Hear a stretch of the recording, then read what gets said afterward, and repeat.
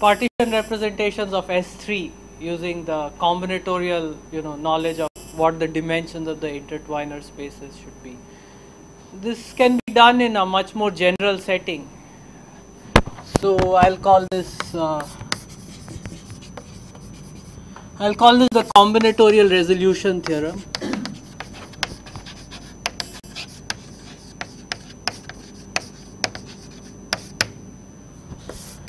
Suppose you have a partially ordered set. I hope you all know what a partially ordered set is. So it's a set with a binary relation that is transitive and has the property that if x is less than or equal to y and y is less than or equal to x, then x must be equal to y. So the only difference between a partial order and a total order is that in a total order any two elements must be comparable. Either x must be less than or equal to y, or y must be less than or equal to x. In a partial order you could have elements which are not comparable. So here we have a partially ordered set. So it's a set P with this binary relation less than or equal to, and we have a family of representations u lambda where lambda is in P. In our example, these will be the permutation representations kx lambda. Let's assume that these are completely reducible representations.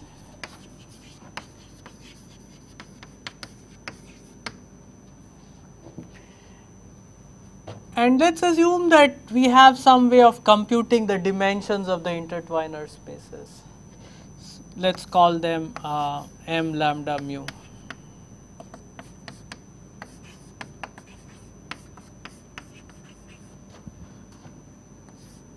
So these are representations of some group.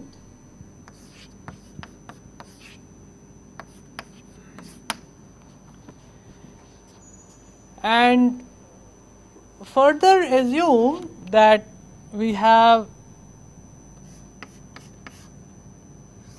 m lambda mu is the sum over nu less than or equal to lambda, nu less than or equal to mu, k nu lambda, k nu mu for some family of non-negative integers k nu lambda, with the additional condition that k lambda lambda is 1 for all lambda.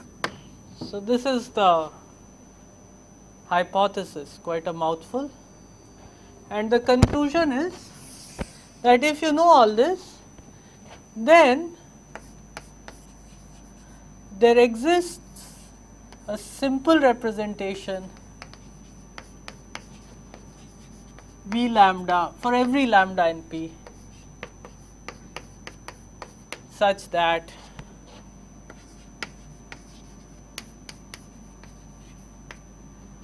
u lambda is some mu less than or equal to lambda v mu k mu lambda times.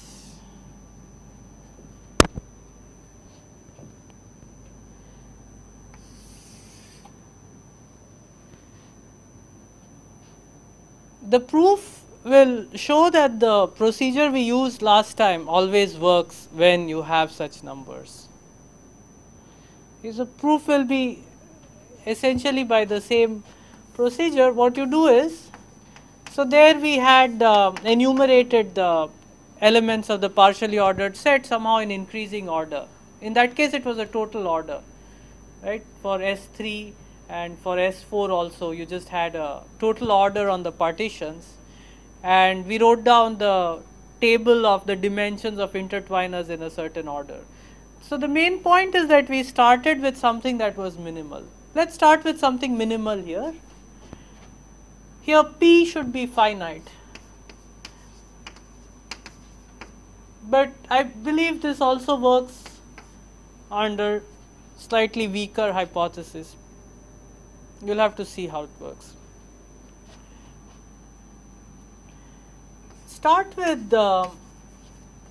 lambda minimal,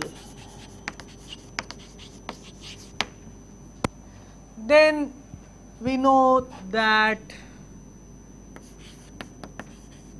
the dimension of end u lambda, well, that's m lambda lambda, and by this equation which I'll mysteriously call RSK, we have lambda is minimal, so this set is singleton, the nu which are less than or equal to lambda and the nu which are less than or equal to mu. We have this is k lambda lambda times k lambda lambda, which by this condition is 1.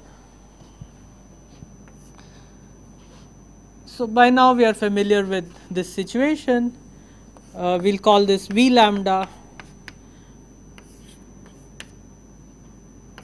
is simple.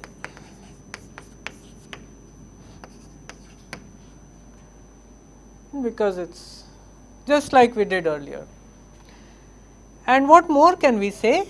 We know that the dimension of Hom G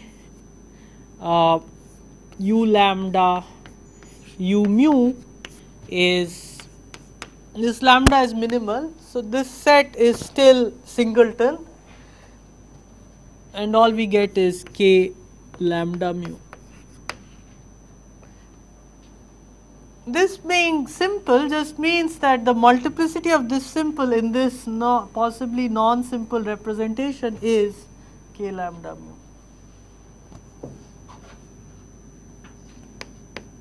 V lambda occurs in u mu k lambda mu times, or with multiplicity k lambda.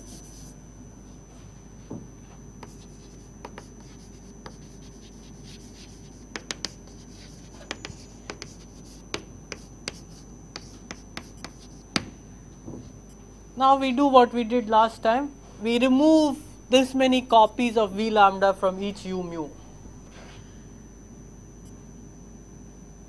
So you define a representation called u mu 0, which really is defined by this identity u mu 0 direct sum V lambda direct sum k lambda mu is u mu.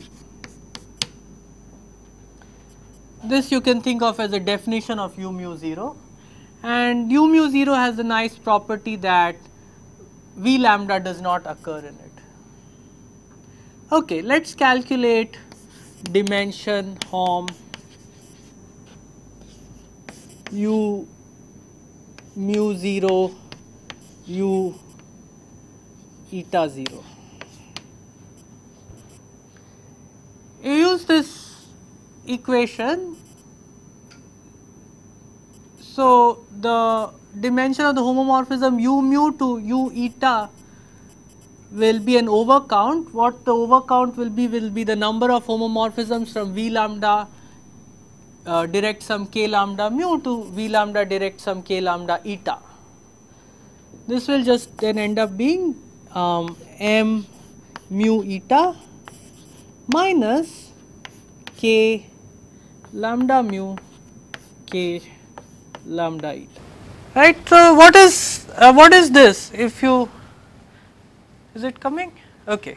So what is this? If you look at this bit, this is summation nu less than or equal to mu, nu less than or equal to eta, k nu mu, k nu eta, but we are leaving out some terms, just one term actually. I can just modify this to say lambda strictly less than. Now look at this family u lambda 0, where lambda is in P, unfortunate choice of notation here. Let us say u mu 0, where mu is in P minus lambda.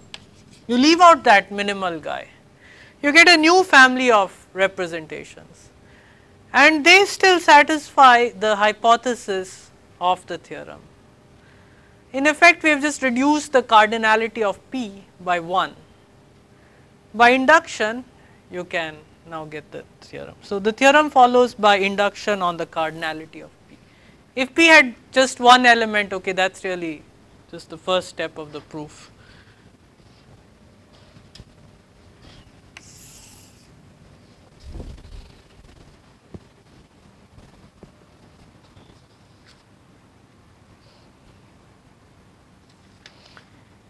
Now, the question is, where are we going to get these numbers k nu lambda, k nu mu? We have calculated these numbers for permutation representations when u lambda is k x lambda. These numbers are given by matrices with non-negative integer entries whose row sums are lambda and column sums are mu. So, we want to say that that sum is given by these things. And this is exactly what is provided by the Robinson-Shenstedt-Knuth correspondence, which is a purely combinatorial result. It was published in a paper by Knuth where there is absolutely no reference to the representation theory of symmetric groups.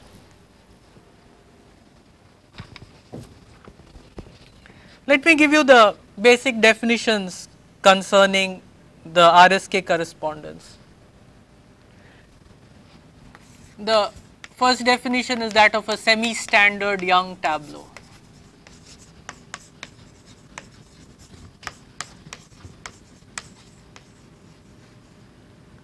It is usually abbreviated SSYT. These things have a shape. Lambda, as you can expect, should be a partition, is an array Tij. I goes from 1 to L and j goes from 1 to lambda I. Here I am using the old notation that lambda is lambda 1 dot dot dot lambda L, where these things are in decreasing, weakly decreasing order,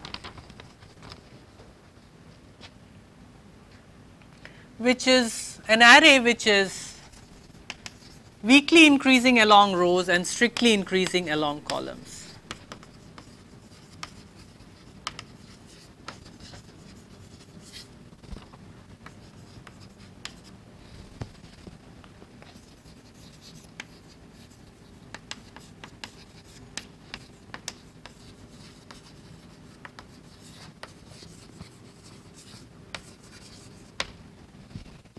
These things are better understood through examples. Let me just draw one for you.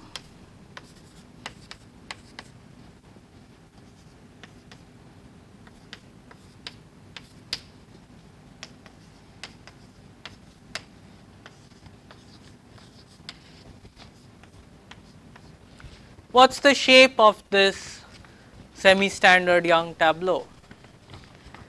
I denotes the row number, j denotes the column number. So, this is 1 comma 1, this is 1 comma 2, 1 comma 3, 2 comma 1, 2 comma 2, 2 comma 3, 3 comma 1 and so on. This has shape, well, there are 6 entries in the first row, there are 5 entries in the second row, 3 entries in each of the third and fourth rows. It has shape 6, 5, 3, 3.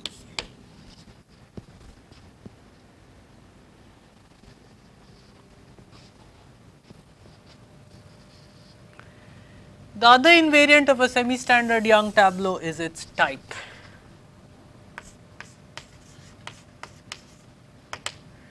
This is the sequence alpha 1, alpha 2 dot dot dot, where alpha I is equal to the number of times I occurs in the tableau.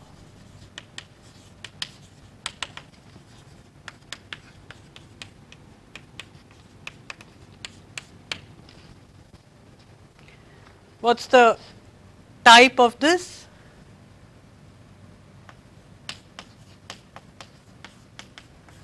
Let's see, 1 occurs 3 times, 2 occurs only once, 3 occurs once, 4 occurs 4 times, 5 occurs 4 times, 6 once, 7 occurs once, 8 occurs 0 times, and 9 occurs once, and then the rest are 0. We will just terminate this once they all become 0. The type here is not a partition.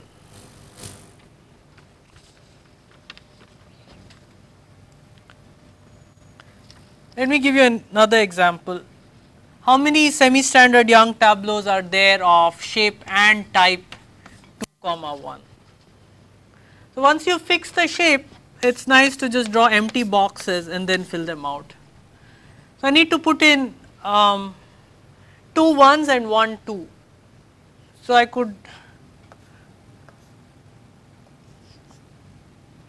can only do this, right? This is shape and type. But suppose I say shape equals 2, 1 and type equals 1, 1, 1, then I get, so I have to put in 1, 1, 1, 2 and 1, 3. Now I have a choice. I can put the 2 either here and the 3 here, or I can do it this way. So there are 2 semi-standard Young tableau of shape 2, 1 and type 1, 1, 1.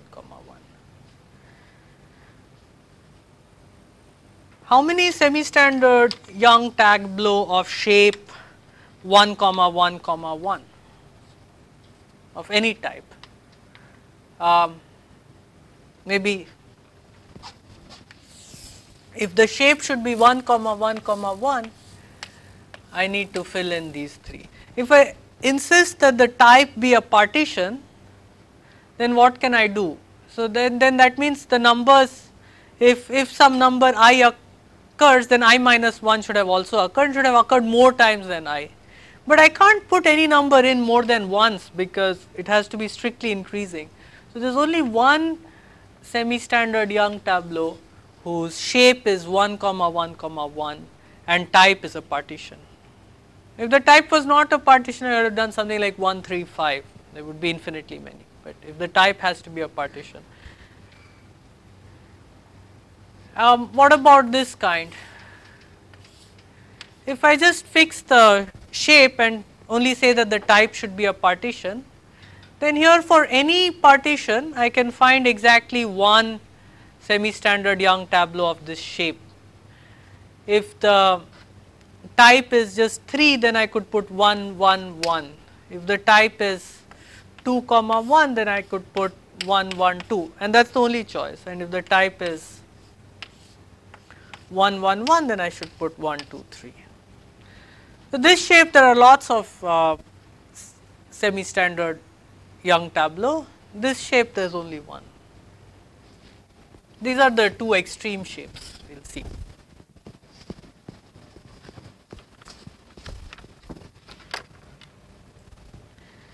Let me keep the hypothesis of the theorem.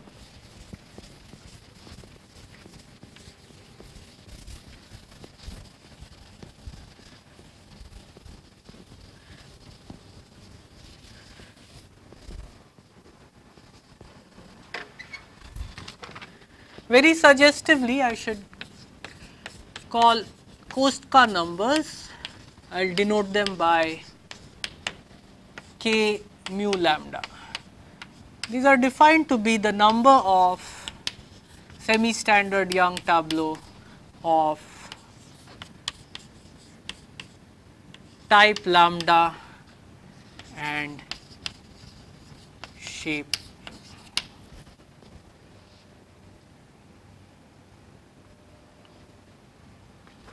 As you can guess, these will end up being the numbers on the right hand side of this equation.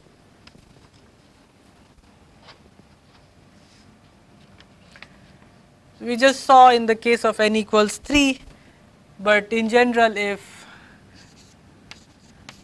lambda has only one part which is n, then there exists a unique semi-standard Young tableau of shape lambda and any given type.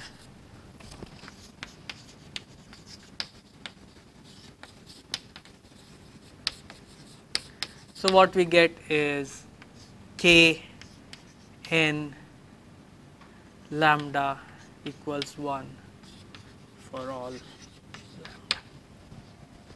Oops, we will say mu,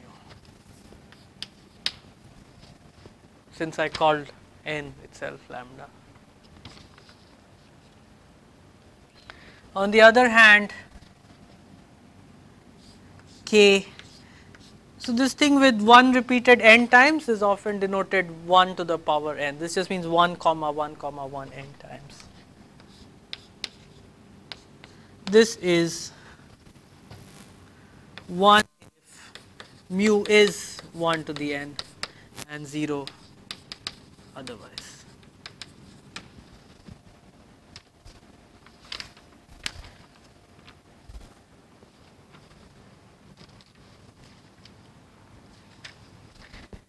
In this theorem, there is another ingredient. It is this partial order on the set P.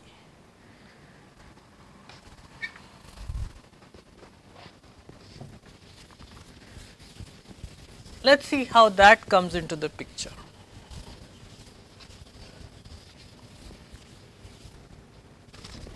Suppose mu and lambda are both partitions of n. This thing denotes that the thing to the left of it is a partition of the natural number to the right of it. So, mu and lambda are partitions of n. It is an easy lemma that if k mu lambda is greater than 0, that means if there exists a semi-standard Young tableau of type lambda and shape mu, then mu 1 plus, you take any sum of the mu's up to some point I, is greater than or equal to lambda 1 plus for I equals 1 2. If you are worried about till where I goes and so on, you just think of extending a partition by zeros, adding zeros at its end. But in any case, this probably ends either when you hit the length of this thing or the length of this thing. You can't always have semi-standard Young tableau of a given type and shape. There is a constraint. This ends up, I think, okay, let us not say anything about that. This is quite easy to prove. The thing is that each column is strictly increasing.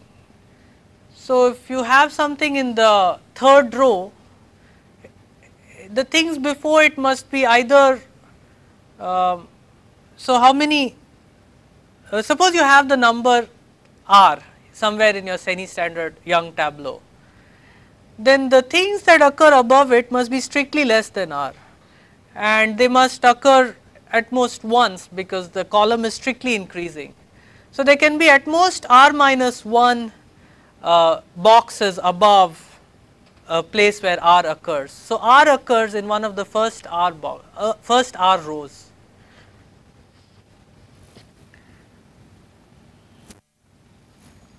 So, r occurs in the first r rows because columns are strictly increasing.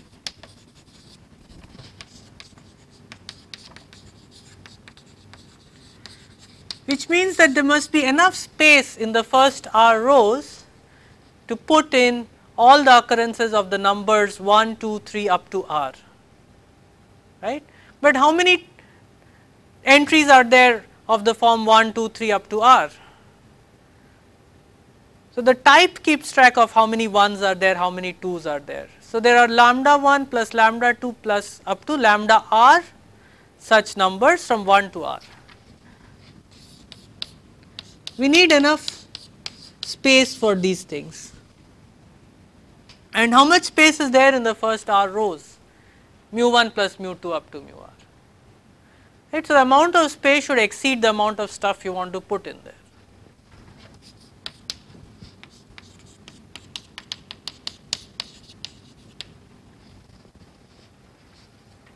For every r. That's the proof of this lemma.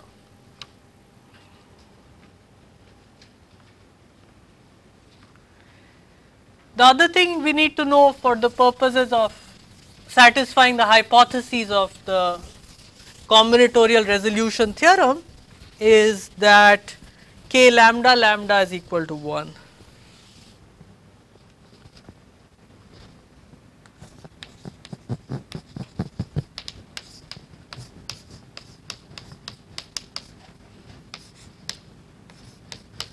For every partition lambda, k lambda lambda is equal to 1. N is somewhat irrelevant here. But what this reasoning here says is that all the numbers up to 1 to r must go in the first r rows. Now, if lambda and mu are equal, then there is just enough room for the numbers 1 to r in the first r rows, which means that no number other than the numbers 1 to r occur in the first r rows. So, in particular, no number other than 1 occurs in the first row. So, all the entries in the first row are 1. Now, no numbers other than 1 and 2 occur in the first two rows, but we already know that all the 1s are in the first row. So, all the 2s must be in the second row. Similarly, all the 3s must be in the third row. So, the only such semi-standard Young tableau are of the form 1 1 1 1.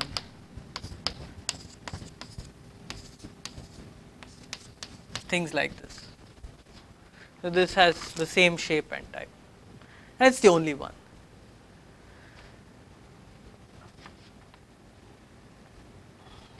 So, we have got some of the conditions of this theorem. What we need to now do is prove this identity.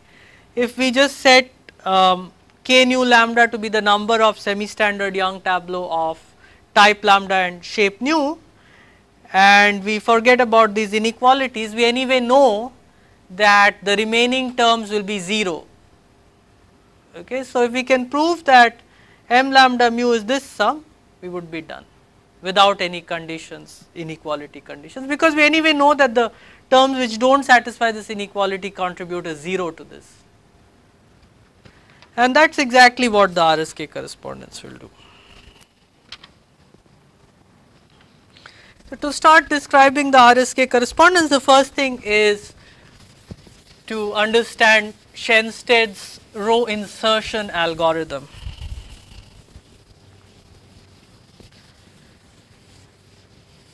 So, you start with a semi-standard Young tableau you call P, and you insert into it an integer k, and you end up with a new semi-standard Young tableau which is denoted by this symbol.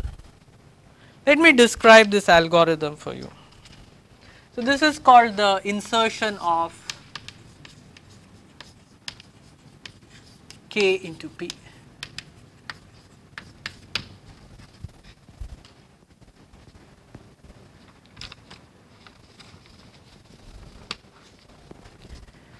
How do you do it? Maybe I should do an example.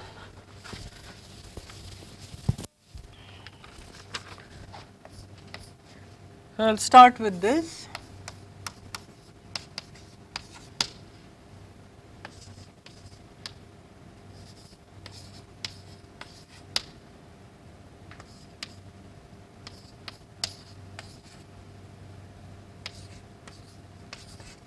Here is a semi-standard Young tableau of whatever shape and type, and I want to insert into it the number 4. Okay, usually it is convenient to write it up here, the 4, you will see why. So what you do is you try to push this 4 into the first row. Can I just let it sit here? No, because it would be less than the 6 and we need the rows to be in increasing order. Can I remove the 6 and replace it by a 4? No, again, because there is a 5 here. Can I remove this 5 and replace it by a 4? No, I can't do that. But yes, I can remove this 5 and replace it by a 4. Okay, then this 5 comes out, but I replace it by a 4. So this is the place, and I'll say that the 4 bumps the 5 up, whatever that means.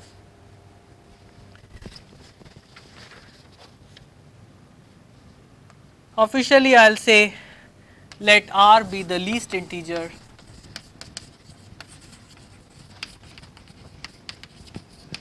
such that P1 r minus 1 is less than or equal to k. If all the entries are greater than k, so if even P11 were greater than k, then I would simply replace the first entry with 4. So I would set r equal to 1.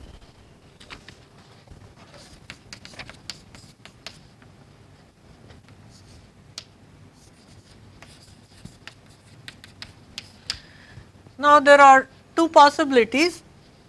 This r could have been, this r minus 1 could have been the last entry in the row, in which case there would be no P1 rth entry in the semi-standard Young tableau that I started off with.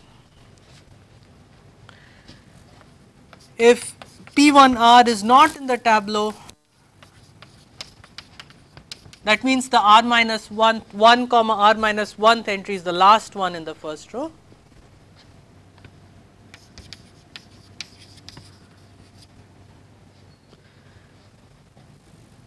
Just place k at the end of this row.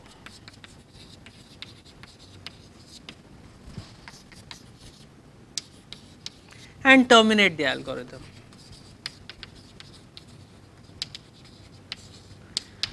If instead of 4 I was inserting 554, then I would just place it at the end of the first row.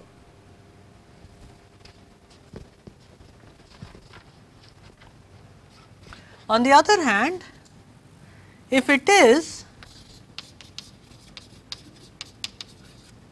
replace P1r by k and bump up.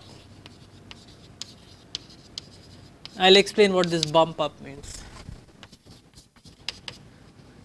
The old P1r. So bumping up means that I will take this 5 and try to insert it into the second row. What I will do is I will take this 1, 1, 2, 4, 4, 5, 6. And this is the idea is either it rests at the end of this row if it is larger than everything in this row, it is greater than or equal to everything in this row. Otherwise, you must remove something from this row and put it in its place, and you do this in the laziest possible way to keep this thing weakly increasing as you are coming, if you are checking from the right. So, the first time you can do it, you do it. And I have replaced this 5 by a 4, and this 5 gets bumped up, which means that I will try to insert the 5 into the second row.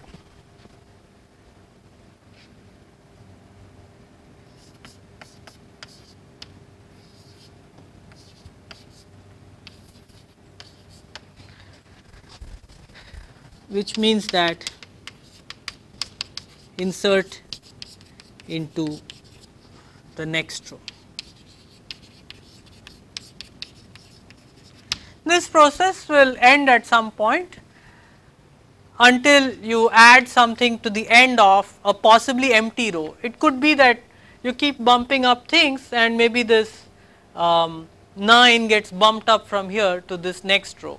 This is an empty row, you just let it sit there, there would be no contradiction in doing so. So, this is the 4 that was inserted here, this is the 5 that got bumped up. Where should I put this 5? I guess I have to put it here. Let me put it here. And it is a 6 that got bumped up.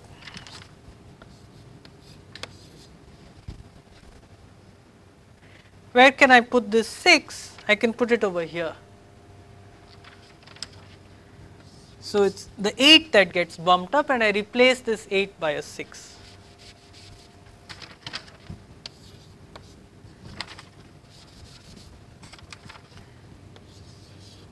I need to insert it into this row, but here it is already greater than or equal to all the entries in this row. I can just bring it to rest here. This sequence of underlined numbers is what is called the insertion path, and this is the insertion of 4 into the original tableau P that I had. So, that is Shensted's bumping algorithm. It is just a combinatorial construction.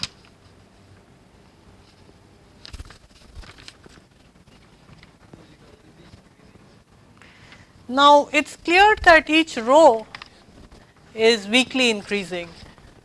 We need to make sure that the columns are strictly increasing. Almost everything about this algorithm depends on 2 technical lemmas, and once you master these lemmas, the proofs are a breeze.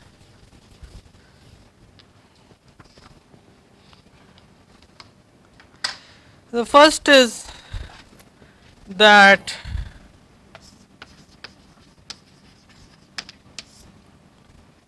the insertion path always moves to the left. It could stay in the same column or it could move strictly to the left. That is what I mean by moves to the left, means moves weakly to the left. Look at this example. The insertion path starts off in the 5th column, goes down to the 4th column, remains in the 4th column, then comes to rest in the 3rd column. The insertion path is this sequence of coordinates.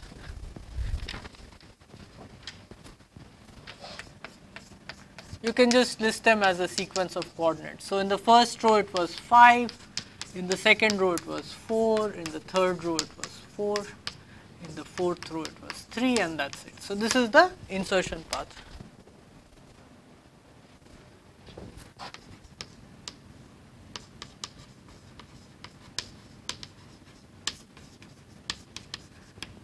Just the coordinates of the underlined entries in that picture.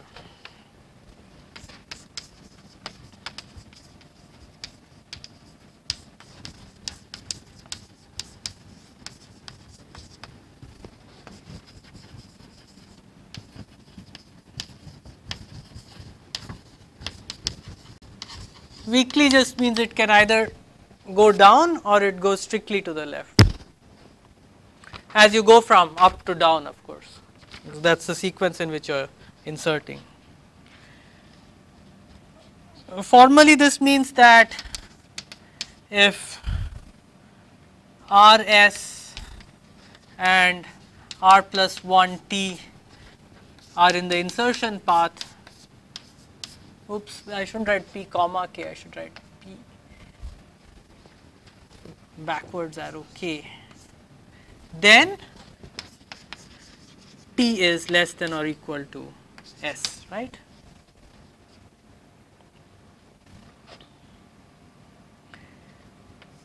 Proof is actually nothing much. If Rs is in this insertion path, then there are 2 possibilities.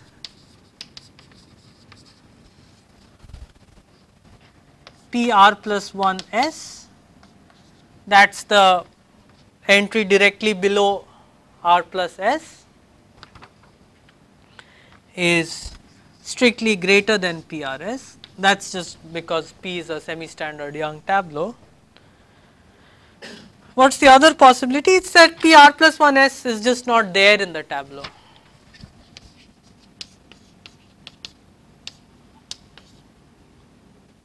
We will say it does not exist. There is no entry there in the tableau. This is the last thing in that row. In the first case, this PRS cannot get bumped to the right of PR plus 1S, because we already observed that this insertion tableau keeps each row in weakly increasing order. If it did get bumped to the right of this, then that order would be violated. So, it can't get bumped to the right of this. So, it must get bumped either into this place or something to the left of it. So, that would show that T is less than or equal to S. In the other case, well, it would come to rest at the end of the next column, but if PR plus 1S does not exist, then the end of the next column must occur before this. So, it can come to rest either here or to the left of it. So, in either case you are covered, and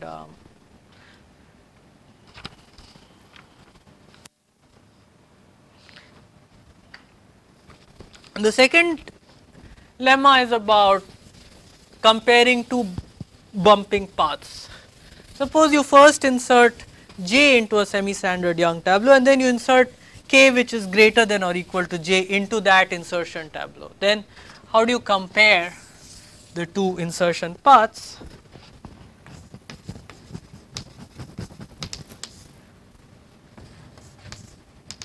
Suppose P is a semi-standard Young tableau,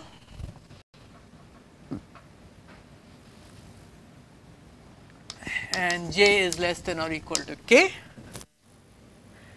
Then you look at this insertion path. This lies strictly to the left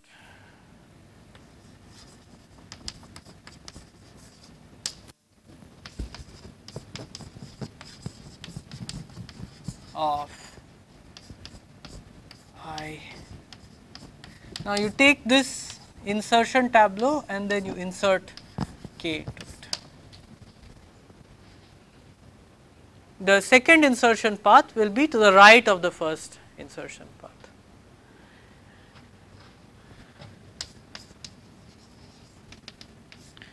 This is you just need to check it row by row.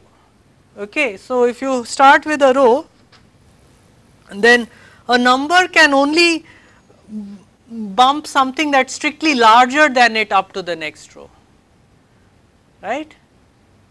So,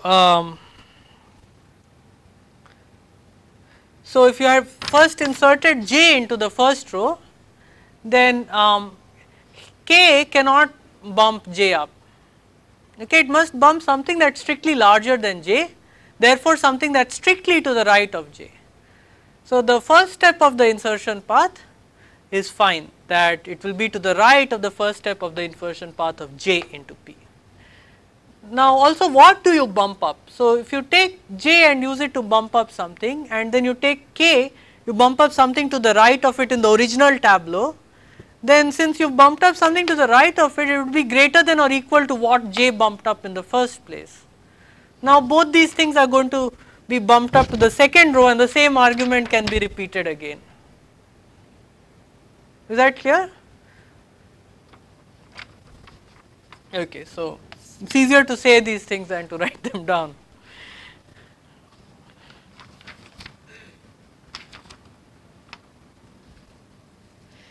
And from this you can conclude that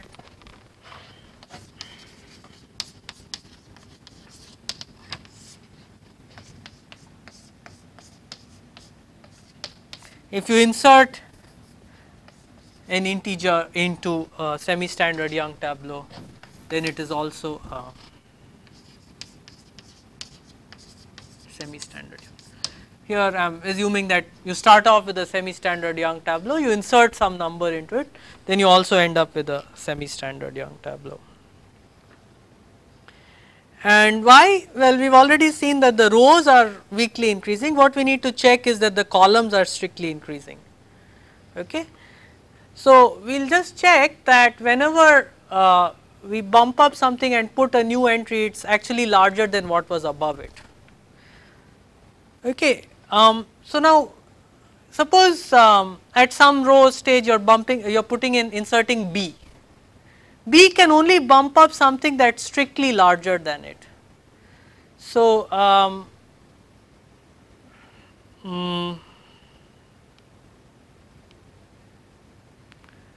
and this goes to a column that is weakly to the left of B.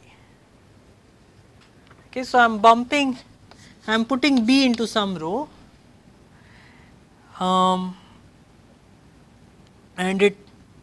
and it bumps up something in the first row, but each time after that when you bump something up, it comes to rest below something strictly smaller than it. So, from the first technical lemma, you see that the Shenstedt insertion algorithm takes semi-standard Young tableau to semi-standard Young tableau. Now, let me give you the RSK, the construction of the RSK correspondence a la Knuth.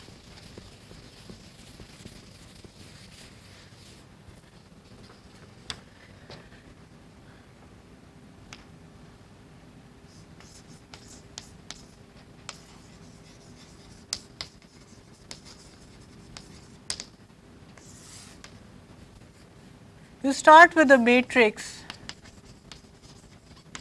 with non-negative integer entries.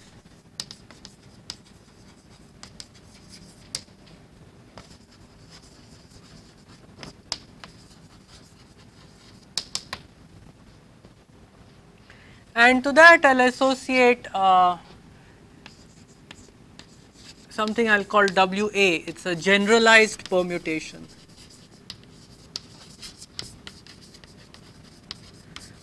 What it is it's two row array of numbers I1, I2, I3 dot dot dot J1, J2, J3 dot dot dot of some finite length. Now, permutation means these would be the numbers 1 to n and this would be some scrambling of it, but here it is slightly weaker the condition. You just assume that I1 is less than or equal to I2 is less than or equal to I3, and if IR is equal to IR plus 1, then JR is less than or equal to JR plus 1.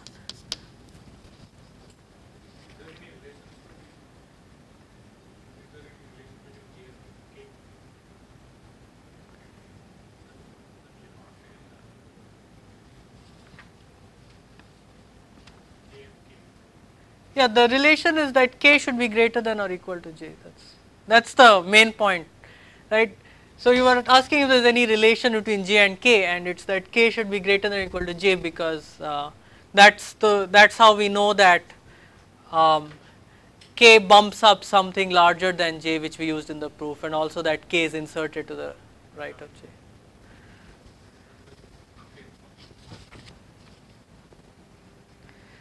Now, what about this? Here these are weakly increasing. If they were strictly increasing, then this would just be 1 to n. Well, if I insist that these numbers are also from 1 to n, then well, it still would not give me a permutation, but permutations are special cases of this.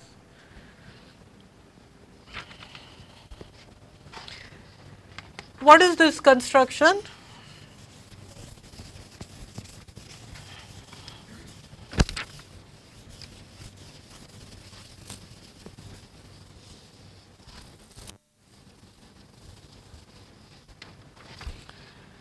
Let me just do it by example.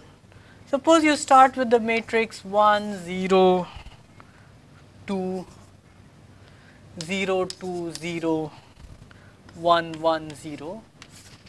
then what it is that the number of times I comma j occurs in this is the ijth entry of the matrix. Okay, so if I want to write down the thing corresponding that, I have no choice, but first I have to put 1, 1, that's the 1/1th entry, that's only once. Then this is the 1/2th entry, there's nothing. Then the 1/3th entry, so that happens twice. Then 2, 2, that's also twice. Then 3, 1, and then 3, 2. Okay, so ij occurs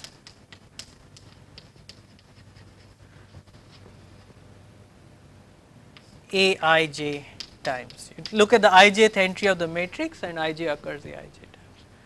So basically you take a collection of vectors ij and as many as the ijth entry you take, that many times you take ij, and then write them down in lexicographic order. That's what it amounts to. And now you use this to construct a pair of semi-standard Young tableau of the same shape. So you start with P0, Q0 to be both the empty semi-standard Young tableau. That means no box, no entries at all. And then you start, it's an inductive process. If Pt and Qt are defined,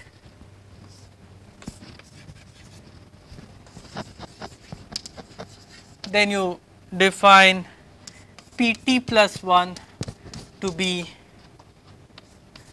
Pt with Jt plus 1 inserted. So you take the entries from the second row and you insert them into P, and Qt plus 1 is obtained from Qt by adding a box. You do not disturb Qt itself, but you add a box.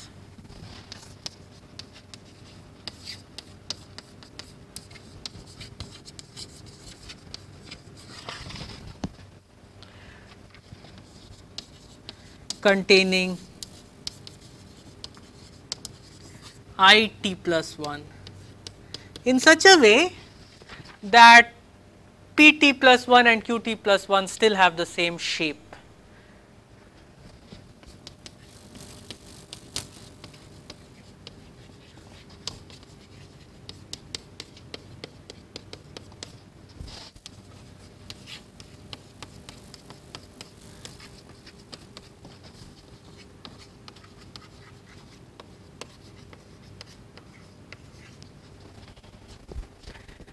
What this means is that when you did this insertion, you would have created a new box in the shape, and that is where you will put your it plus 1. These things are best understood by example, so let us just continue with this thing.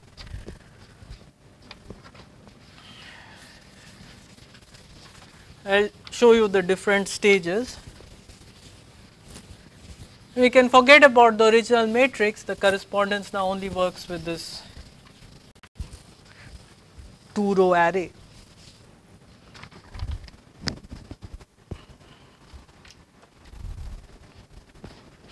According to the formula, the construction, you must start with the empty things and then you must insert a 1 into the first one. Okay, so you take the, let me draw a table. I, Pi, Qi. I will leave out I equals 0. When I is 1, you insert a 1 into the empty tableau, you get 1 here, and then you add a 1 to the empty tableau at that same place. Now I must insert a 3 into the P tableau, and then I must add a 1 at the new box that was created. Oh, let me do it in the next column. So,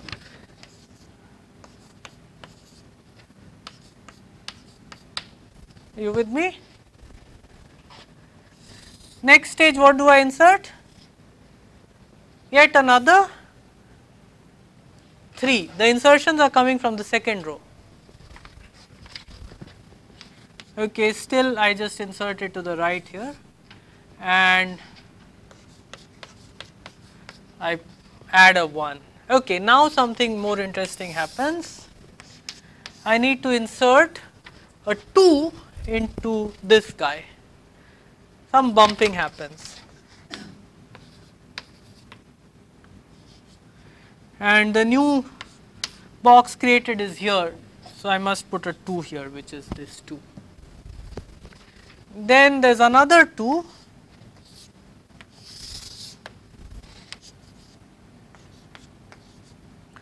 It gets inserted here and the 3 gets bumped up. And there also is a 2. Now I must insert 1. So that will bump this 1 up, which will bump this 2 up. Oh, sorry, no, that will bump this 2 up. 1, 1, 2, the 2 gets bumped up and bumps up this 3. So this is the new box created, and here I put a 3. And finally, it's a 2 I need to add. Let me just do the 7th step over here.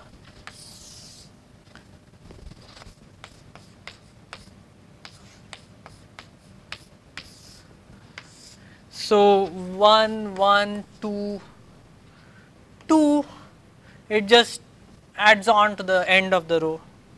2, 2, 3, 1, 1, 1, 2, 2, 3, and this 3 has to go into the new box created, which was here.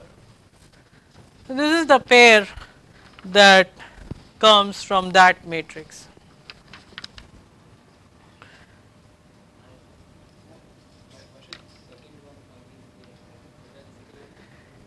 Yeah, it will use the second lemma. It's clear that the first one will be a semi-standard Young tableau because of the Shenstedt insertion algorithm yields a semi-standard Young tableau. It's also clear that they have the same shape.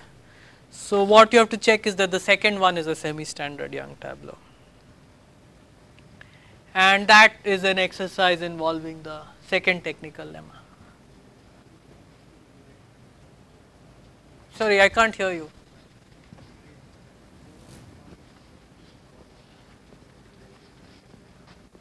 Oh yes, something wrong here?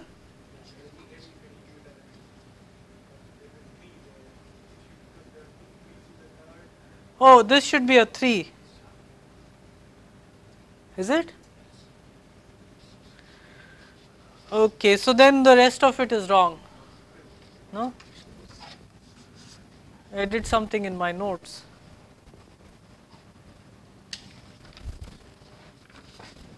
Now let me just correct it. 1, 2, 3, 3, 1, 2, 2, 2, 3. This is 3, 3. This is 2, 3, 3. But I think that side is okay. I have 1, 1, 2, 3, 2, 3, 3. This 2?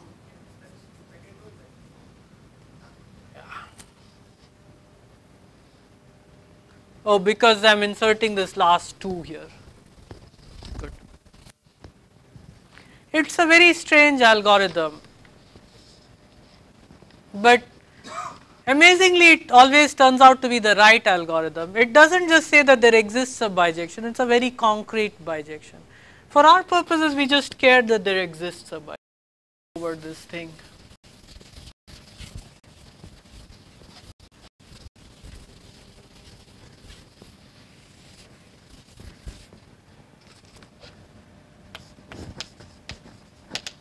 So suppose I I will denote it like this. If you construct PQ as I have described above, I will denote it by P comma Q is the RSK correspondent of A, and I will write it like this. Then P and Q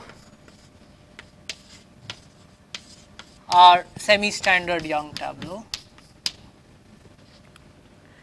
You can easily see the types of P and Q because you are saying how many times you are inserting I and J into the tableau. These are inserted into P and these are inserted into Q. These are the column numbers and these are the row numbers. So, the number of times you insert 3 into P is the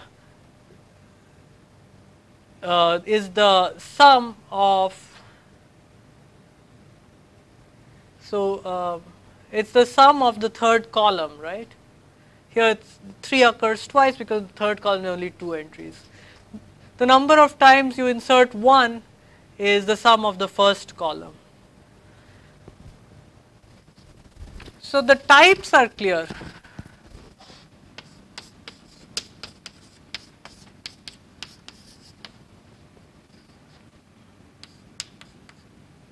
Summation over I Aij. Well, as j goes from 1 to. So, the row sums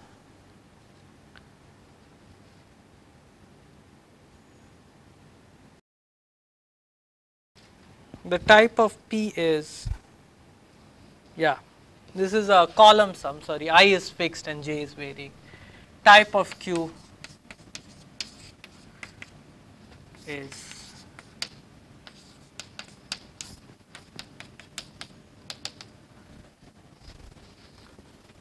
and the nice thing about this algorithm is that it's reversible. If I give you two semi-standard Young tableau of a given type and the same shape, I can construct a generalized permutation by reversing this construction. You can start with this example and see how you should reverse it.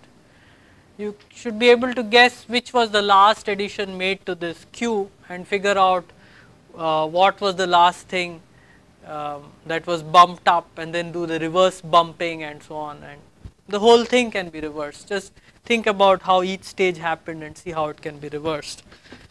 So, it ends up being a bijection. This correspondence gives a bijection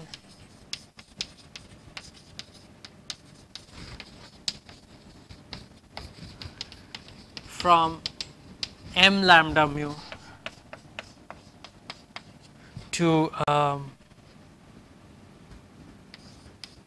pairs of semi-standard Young tableau, where type of P is mu, type of Q is lambda, and shape of P equals shape of mu.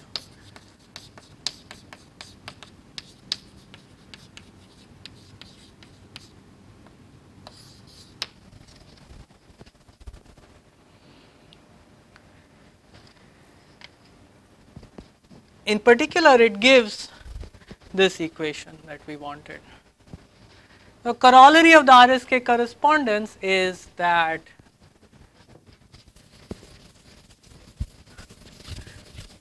by the combinatorial resolution theorem, kx lambda is, or rather there exists simple representation V lambda for every partition lambda of n. Assume that the characteristic of k does not divide the cardinality of n, then there exists a simple representation V lambda of Sn for every partition such that